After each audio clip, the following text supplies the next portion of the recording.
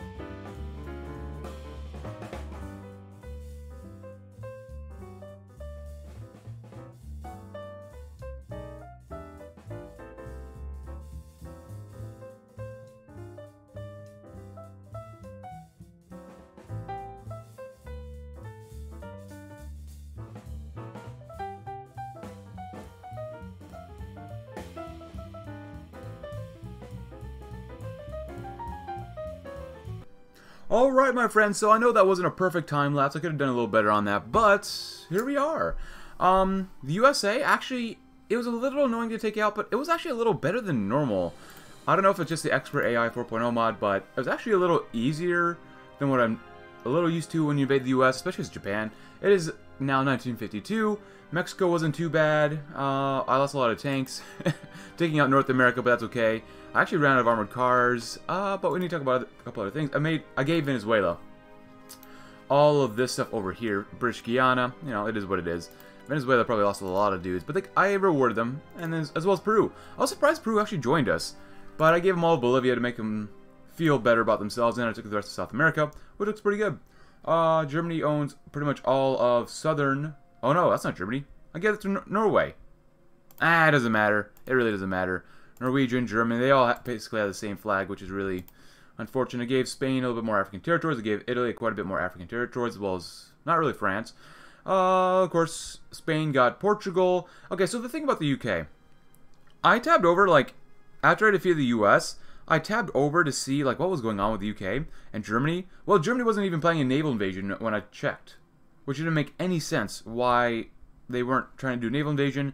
I did lose a few carriers around the British Isles, which really kind of ticked me off just a little bit, especially after I saw that Germany wasn't doing anything at all. So basically, I used the State Transfer Tool mod to give myself Munster, just because there's literally no other way for me to invade.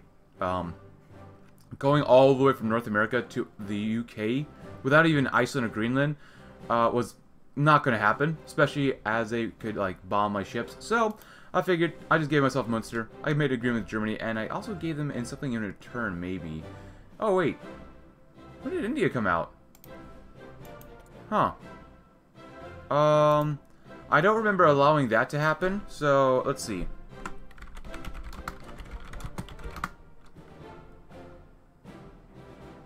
Yeah, I totally don't remember doing that. Maybe I forgot about it. But that's a little better. I also had an Ex-Manchukuo just because I thought it was time. I gave these guys a port just so I could, like, give them convoys. Or we could, like, I could give them Lend-Lease to lower their autonomy. That's why I did that.